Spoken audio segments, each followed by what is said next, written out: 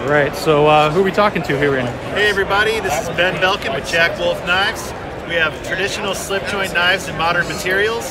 We're here at Blade Show West to demonstrate our prototypes. We have 11 models on the table. Where are those at? Here? Right here. So check it out.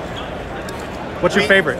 Man, they're like my kids. Sometimes this one's my favorite, sometimes that one's my favorite, but I love them all. Do you have a favorite pattern? My favorite pattern is probably the boy's knife. So that would be the little bro. And if you're into a larger knife, we got the big bro. Where's the big bro at? Big bro's right here. Oh, 4 right inches next to closed and 3.5 inches closed. Okay. Those are awesome. So tell us a little bit about your inspiration for knives. Well, I'm a slip joint lover and I've been collecting them for years. I love Great Eastern Cutlery. I love all the custom makers. I conceived this project because I wanted to bring an awesome slip joint knife to the community with my own spin. So I saw the opportunity to do a high-end modern traditional. We're staying true to the traditional patterns, which I think is the soul of the slip joint, but with modern materials. So we have titanium bolsters with integral titanium liners, micarta scales, hollow ground M390 blades, 3mm blade stock. So a lot of the attributes of a custom knife, but at a production price with high level of quality. This is our packaging concept. The knife will come in this wicked aluminum tube.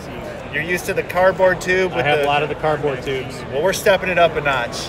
You get an aluminum tube, artwork from a Marvel Comics artist named Sean Tiffany. The knife will come with a microfiber cloth and a leather carry slip inside the tube. We're looking at availability first or second quarter of next year, around $275 at retail. Okay, I don't want to put you on the spot there, but where are the buttons in the tubes? There's going to be something special, and it's not going to be a button, but that's the ace up my sleeve, so stay tuned for that. What about a silica gel packet? Can you put one of those in there for us? As long as you don't eat it. There's stainless steel, so you won't need it. Okay. Fair point. All right, any final thoughts? Thank you for your time, everybody. Check us out at jackwolfknives.com, on Instagram at jackwolfknives. I'm also on Facebook. You can reach out to me at any time. I'm always here for you. Thanks. Thank you. Have a good one. You too.